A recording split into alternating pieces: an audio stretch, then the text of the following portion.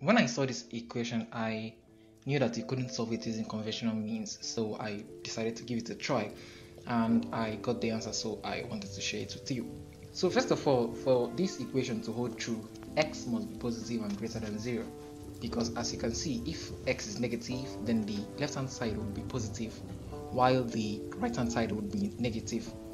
For example, if I use a negative number like -1, the left hand side will simplify to 1 over 4 while the right hand side would simplify to -8, which is an error. And if x is 0, then the left hand side will simplify to 1 while the right hand side would simplify to 0, which again is an error. Now that we've limited the value or values of x to positive numbers greater than 0, another problem arises, which is what technique are we going to apply in order to find x? Because obviously we can't use logarithm here. I actually thought of using graph to solve the problem, but that will be time consuming, so we are going to solve it manually. If you look at this problem closely, you can safely say that the value or values of x should not be too large. And why is it so? Of course, that's because as the value of x increases, the value of 4 raised to the power x would be increasing at a very rapid pace compared to 8x.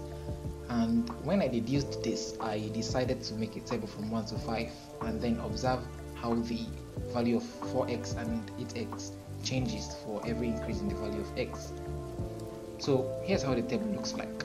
X would be here, 4 raised to the power x would be here, and 8x would be here. Now when x is 0, 4 raised to the power x would be 1 and 8x would be 0. When x is 1, 4 raised to the power x would be 4 and 8x would be 8.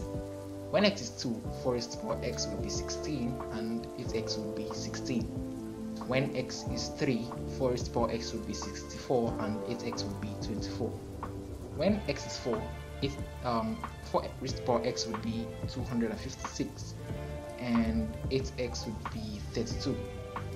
And finally, when x is 5, 4 raised to the power x would be 1024 while 8x would be 40.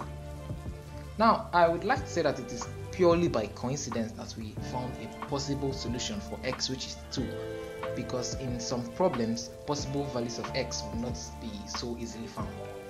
But now that we have coincidentally found a possible value of x, how do we know if there are other solutions? Well, since we've already made the table, we can simply observe to see if there are any clues.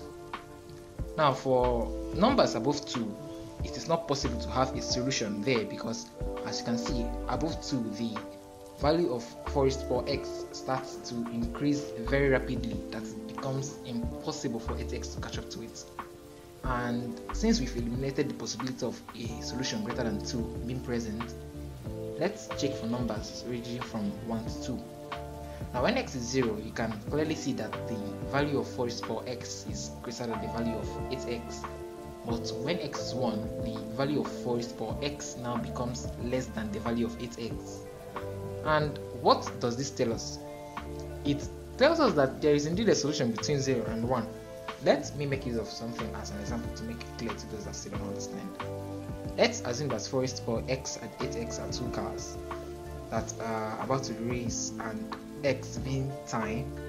Now when x as time is at 0, 4 raised to the power x will be at 1 while 8x will be at 0. And when x, again which is time, is at 1 second, then 4 raised to the power x will be at 4 while 8x will be at 8. Now if I allow everything to play smoothly, you see that there will be a time between 0 and 1 when 4 raised to the power x and 8x will be equal to each other.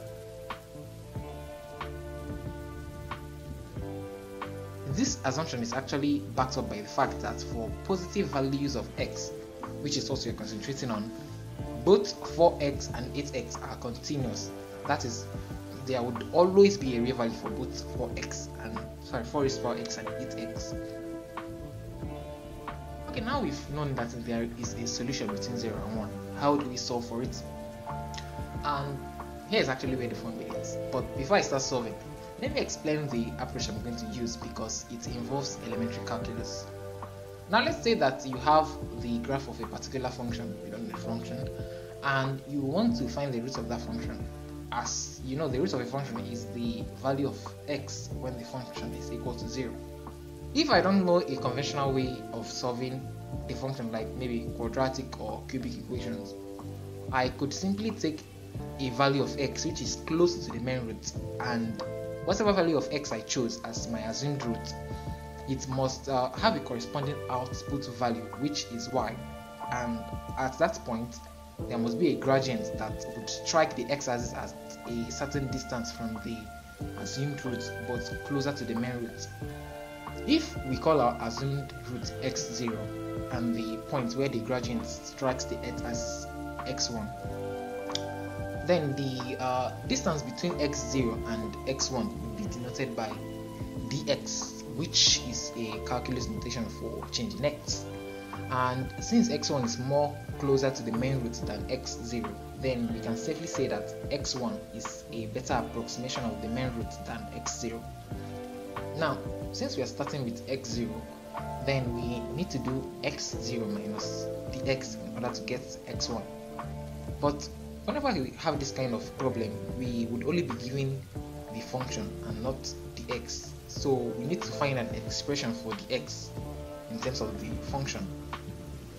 And from calculus, we know that if y is a function of x, then the y over the x is equal to f prime of x. And if we make the x subject of formula, we will have that the x is equal to the y over f prime of x.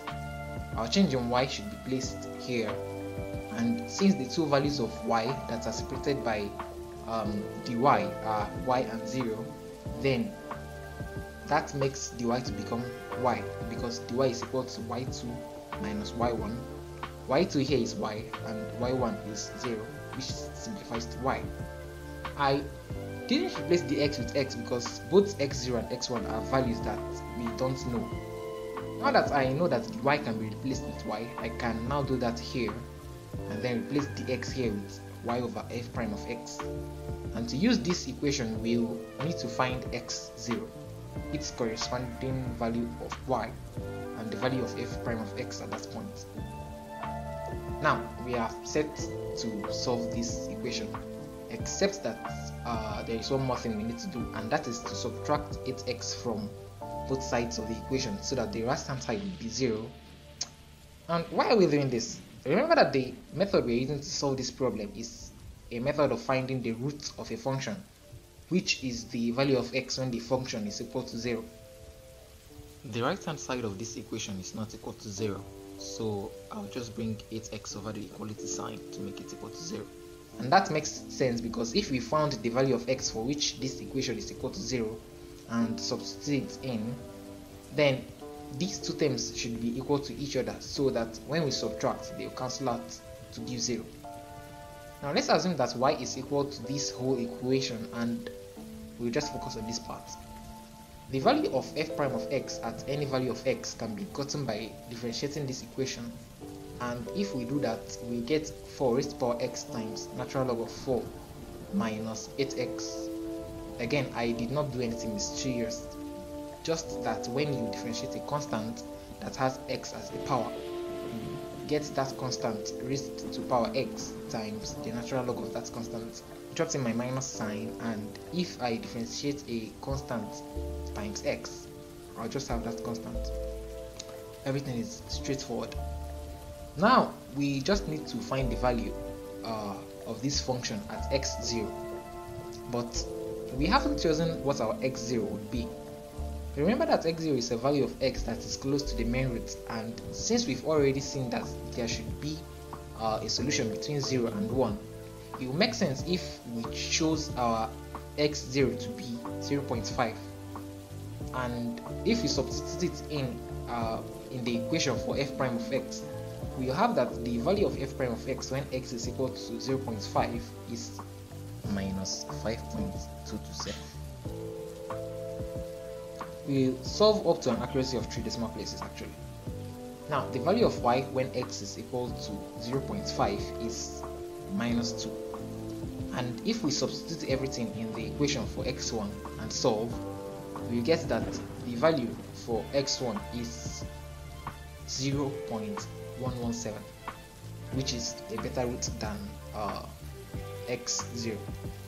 Now to find x2, which is a much more better solution than x1, we will just do the same thing we did to find x1.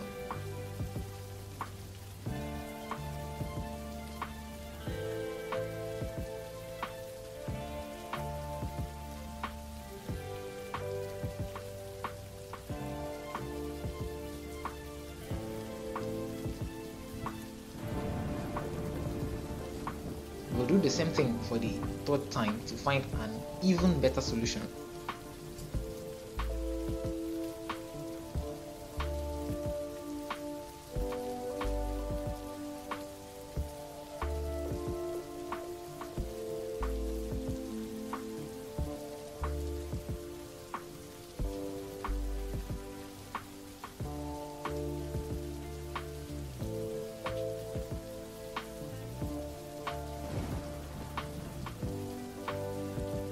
Now, since our second and third roots to 3 decimal places are equal to each other, we can safely conclude that the value of the root to 3 decimal places is equal to 0.155.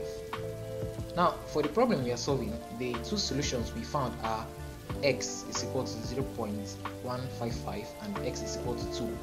And this is our only solution, since there is no other solution when x is greater than 2, and also when x is between 1 and 2.